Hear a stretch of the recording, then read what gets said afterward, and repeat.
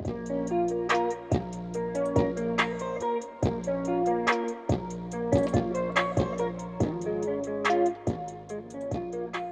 everybody, my name is Tansang Tyler Ngwalase. I'm known as Tonic. I'm a producer, a music producer specifically. I was born in the Eastern Cape, but now I'm based here in Knysna. I was actually raised here in Knysna. So now I'm full-time producing. I run a studio that's called Teach Music, and I'm in charge of people like Z, ABC League, Young Easy, Weasel, work with Arab. There's a lot. Outrage too, not forgetting my nigga. This music thing started a long time ago. I remember there was older next door neighbor called Tonic. He's the one that first gave me a cassette of Tupac, Outlaw, and I fell in love with hip hop back then.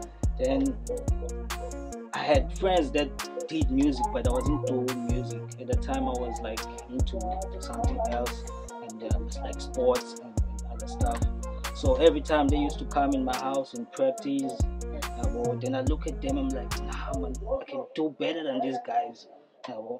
Then it happened that we went to the same school, so we vibe together, and when they go to the studio, they always go with me.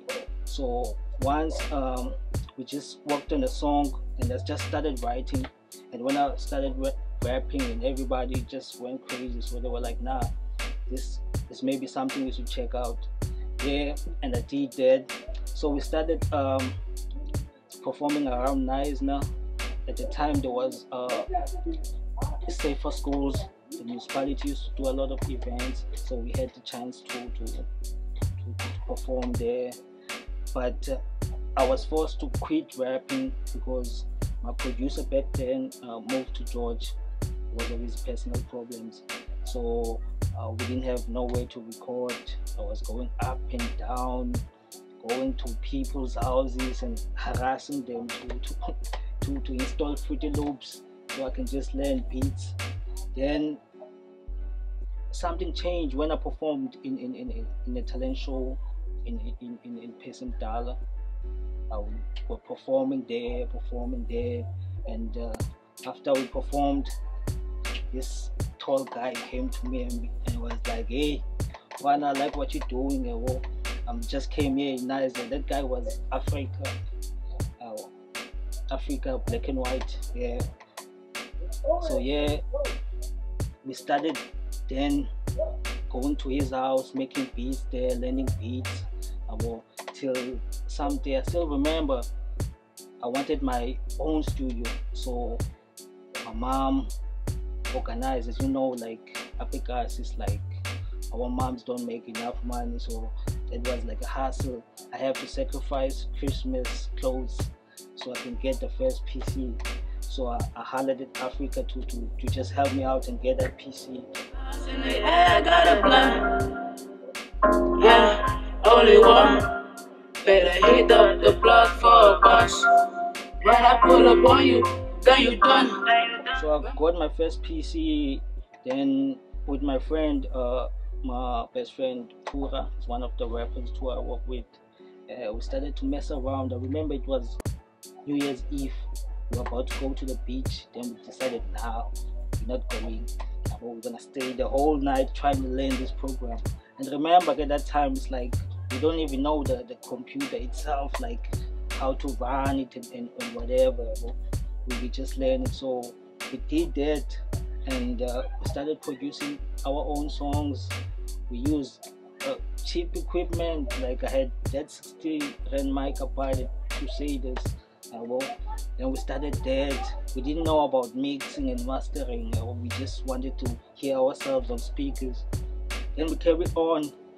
Then we did that. We started to get gigs piece by piece. Then piece by piece we started growing. My advice to people that want to produce music or just be in this business or do something that they love. I feel like everyone should just follow their hearts. Don't listen to negativity, because like I come from a small town, so a lot of people told me that with this music you won't go anywhere. You just wait. This is like city people stuff.